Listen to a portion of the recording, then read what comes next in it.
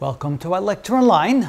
Our next Fourier transform will be the function ce to the at.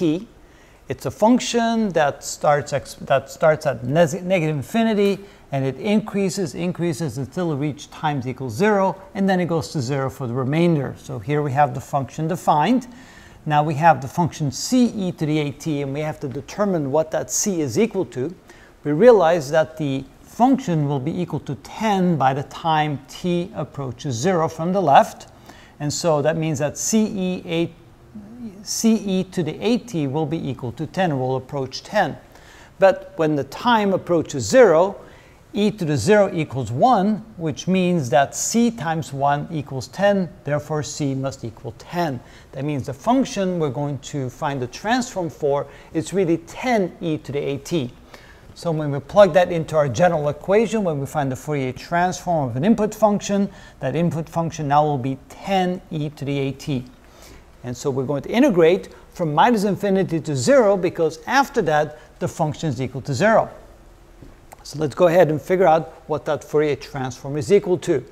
So we can take the 10 out, so this becomes equal to 10 times the integral from minus infinity to 0. And when we combine these two, we simply, since the bases are the same, we add exponents. So that becomes e to the a minus I omega times t dt. So now to integrate that, we're going to need the proper integrand.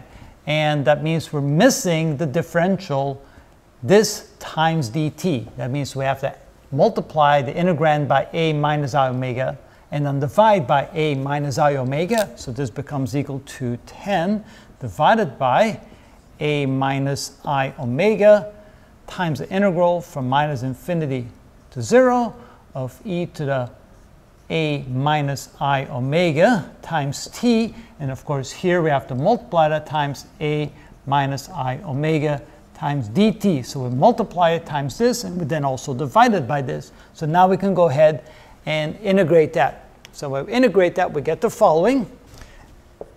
This is equal to 10 divided by a minus I omega.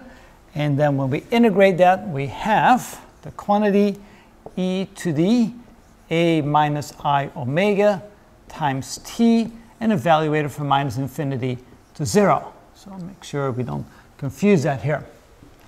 All right, when plugging the limits, let's see what we get. So this is equal to 10 divided by a minus I omega times, when we plug in the upper limit, we get e to the 0.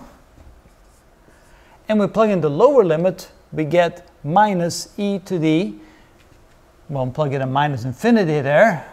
It doesn't matter what's in front of that. Anything times minus infinity will still be minus infinity. Of course, e to the 0, that's equal to 1. And e to the minus infinity is equal to 0. So this becomes equal to 10 divided by a minus I omega times 1 minus 0.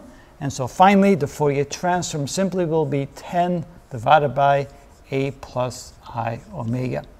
And there you go. That's the Fourier transform of our input function when our input function is equal to 10e to the at. And that's how it's done.